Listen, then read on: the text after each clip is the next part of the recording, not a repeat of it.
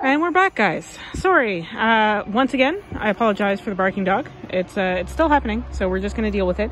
We have Kronk in some passive training, and he's pretty mad about it. You'll see he's pretty fussy. He knows what's coming next. We're going to teach just a simple enrichment activity. You have everything you need for this in your own home. You don't have to go out and buy a crazy amount of puzzles or infinite Kongs or anything like that. We are going to have to use our imagination because we're going to pretend that this is a bath towel and not a towel rag. Okay? But there's no way I could sit and get you this kind of footage, the zoomed in Kronk footage, and show a bath towel at the same time. So again, pretending this is a bath towel, you can take their full meal. I have whatever's left over from our training, because again, we hit that point where I'm like, okay, anything after this, he's just going to keep messing up. So instead, we're just going to do something he's good at, place. And then we'll make up the enrichment activity, and that'll be the end. So again, imagining this is a bath towel, literally all you do is scatter their food all along the towel.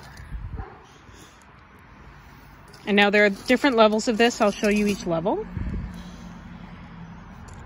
Okay, and again, doing it with a bath towel is a lot better because it takes them a little longer, but also, but there's more space to sort of spread out the kibbles. So the very first level of this, all you're doing, oh God, I have to do this one-handed. All you're doing is rolling up the towel. And you're like, this seems really easy. Well, if you've never done it before for a dog, they have to work out to not go through the towel. They have to push the towel. So this would be your first step. Okay. And again, imagining it's a bath towel, you can roll it up lengthwise or widthwise. It doesn't matter. I would go the shortest way first, and then I would go the longer way. And then basically what they have to do is they have to like sniff and undo it to get their kibbles. It will take them longer to eat. It should be a supervised activity just in case your dog starts shredding the towel. If they do, this is not an activity to do with them.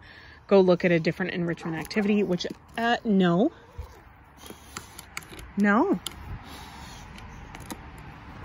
Down. Good. Okay, so again, that was holding him accountable. As you can see with his little stampy feet, he just really wants to get in here. But we don't negotiate with terrorists, Kronk. I know, the horror. You have to wait until I do the next step.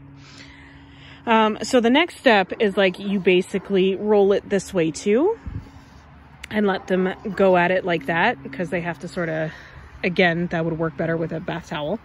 And now the next phase, I don't know how I'm going to film this. The next phase would be you tie it into a knot. Okay, so let's imagine that I tied it in a knot there, and then you give it to them like that. And they have to work out the knot and then unroll it to get all their kibbles. And then the last phase is like you do the knot and then you tuck the ends in, or you do a double knot. Like you basically just make it more and more challenging. So right here, I'm just going to let him at it like this since I can't fix it. Oh, I can make it a bit more challenging. So you can also add a step. So in this case, he has to take the towel out. He has to rummage through it, or he has to like rummage through it like this. So let's see how he does. No. Good. Break. Get your kibbies.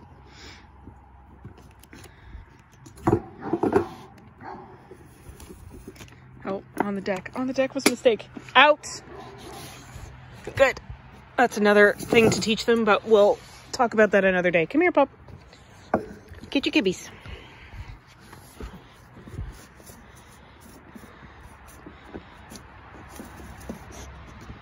So you can see exactly what I'm talking about. Now, I've never put it in a bowl for him before.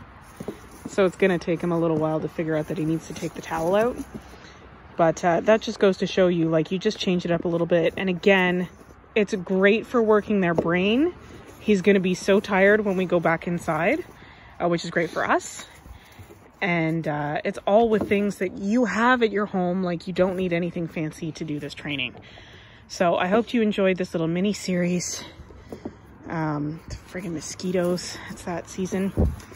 And if there are other things you'd like to see, like if you're curious about what we're working on, because even I do sessions with him like this every once in a while, just to teach him new things. So if you want to know what we're working on and how we're working on it, just stay tuned, I guess, and we'll talk about those things too. Hope you guys are having a good day, and we'll talk to you soon. Cheers.